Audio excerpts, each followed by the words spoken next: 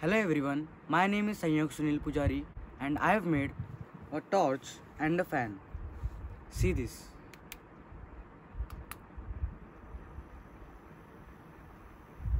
Specially, a torch consists of a battery, conducting wires, LED light and a switch.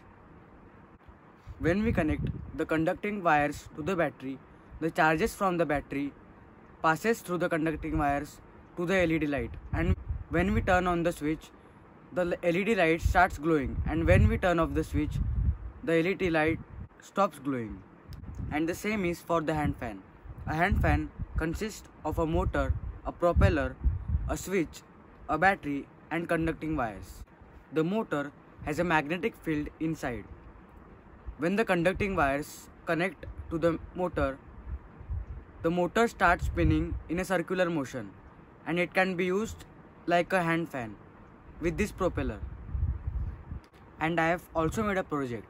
It contains 2 button cells, copper strips and LED bulbs. When 2 ends of the button cells, positive and negative ends, connect to each other, the LED bulb starts glowing. Due to these copper strips, the charges from the button cells passes through the copper strips to the LED bulb. See this.